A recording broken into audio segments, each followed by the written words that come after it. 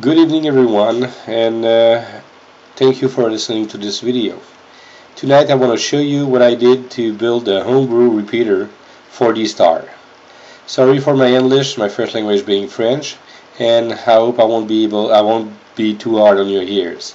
So my name is Pierre, I'm from Montreal, Quebec, Canada.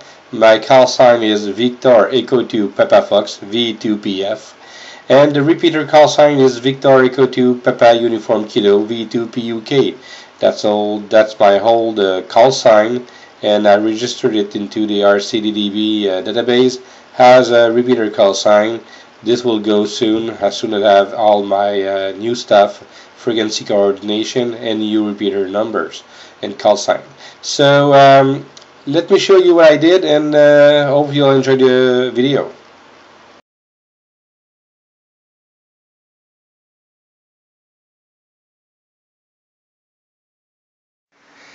Okay, so here's a setup for my homebrew repeater.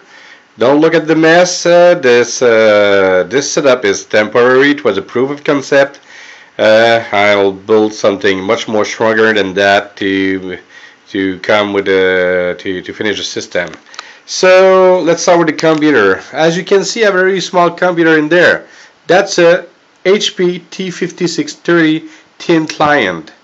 This little computer would come with 1 gig of RAM, 1 GHz CPU, and 1 gig of flash drive.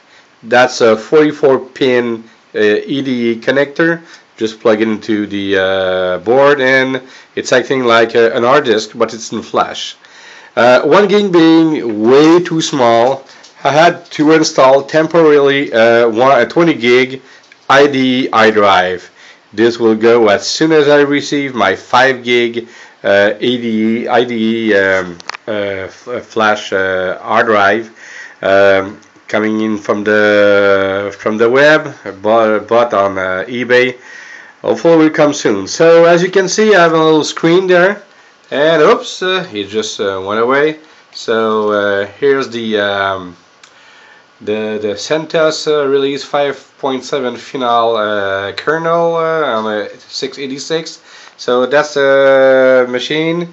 Here's a little keyboard, USB, and the ID drive. There's 2 USB connector there, and you can see in the back the network cable and USB cable for the dvrptr device that I'm using to do the connection for dstar. So here's the VGA cable, and a small connector here is the power supply, 12 volt.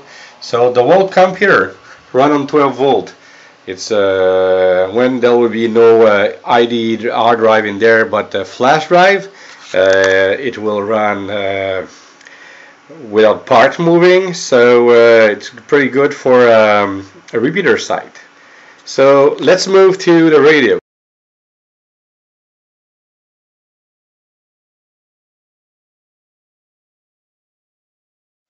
Okay, here's all the radios.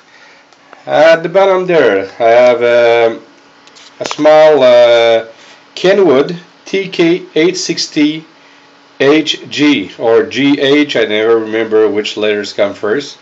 It's programmed into the M band. Don't worry about the letters there.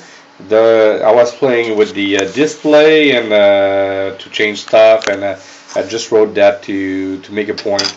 That's another repair I'm taking care of. So for just to verify what I could write there. And then okay, at the bottom radio will be the transmitter. The top radio, I didn't change the writing in top, but it's into the M band too. It's a UHF TK840, and it's programmed into the M band quite easily.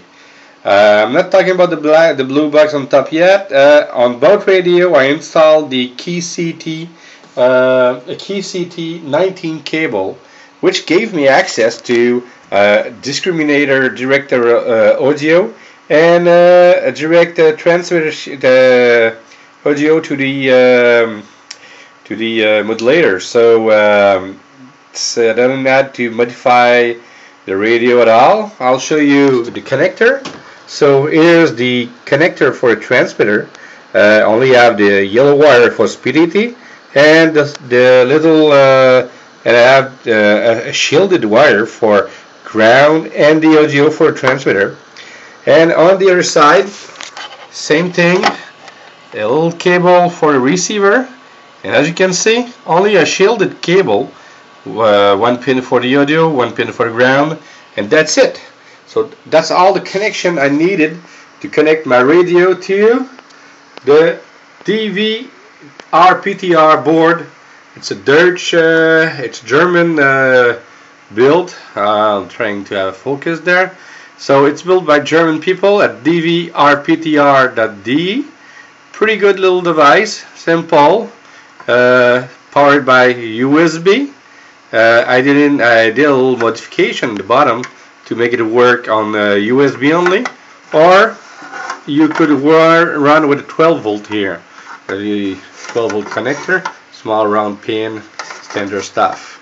So that's a MIDI-DIN 6-pin. I didn't have the MIDI-DIN 6-pin connector yet, so I hacked into an old 6-pin to 6-pin cable, made some connection inside. Don't look at them, temporary stuff. It was to make a proof of concept, and I put a little box in there so I can move this thing around without breaking anything.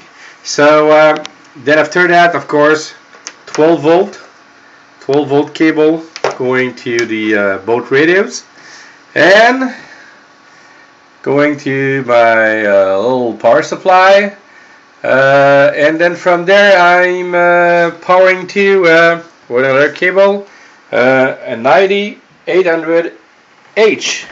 So 9800H dstar radio.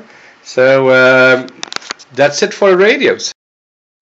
Forgot to tell you, the transmitter, the receiver is not plugged to anything yet, and the transmitter is plugged to a dummy load, so to make some tests. Here's the duplexer I'll be using when the whole system will be finished. It's not tuned yet, don't know the frequency I'll be using, so I have to coordinate that, and that's about it about the radios. Okay, so we're back, so let's make some tests, making sure that this whole system works. So while I'm there, pressing PTT, saying Victor Echo 2 Papa Fox, making some tests. So I'm transmitting that. While that, let's go check with the RCDDB live. Look like V2PF is still transmitting all the time. CQ, V2PUKB, V2PUKG. I'm still transmitting. Take some. Let's remove the transmitters. Okay, so I was transmitting for 28.7 seconds, signal 0%, but 0.0% of error, so it looked like everything was fine. Let's see what's happening on the screen there. Okay, so it's gone. Let's press V2PF there, making some tests. Okay, V2PF 73. Here is V2PUK B RPTR. Okay, 2012-01-05 at 2353. So looks like this thing is working. Let's show you what's happening when I'm transmitting. So I'll press the PTT, V2PF, making some tests. As you can see, a green light came in, so it's when it started to receive my signal, and relieving the PTT. Okay, the red light is still there, showing that it's transmitting, and that's it there, going back on receiving. So you saw the bottom radio there. I'm pressing PTT again, V2PF. So you see, that's it. So when I transmit full duplex radio, full duplex from dvrptr little board. So homebrew repeater with what people could call maybe junk. So that's pretty cool.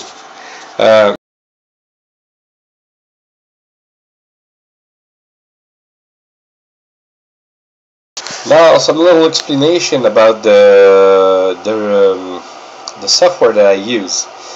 Okay, I've used the distribution made by V3UV Remesh. I've used the freestar distribution. That's Linux based. It's a pretty good system, very stable for now. I'll make it pass a few more tests, of course. Of course, we can link to about any X reflector or reflector. Not on the US trust though. It's not registered to the US trust. You need to have a repeater call sign. I registered my old V2PUK call sign that I don't use anymore since I use V2PF now, but I still own it. I'll be ordering a new set of reader call sign to do the whole installation when I'll receive the frequency coordination and everything. So so that was about it. So just want to thank Remesh that helped me a lot to install the system on the Linux side. I'm not a Linux guru, far from that. I can play with that, but I'm not a guru.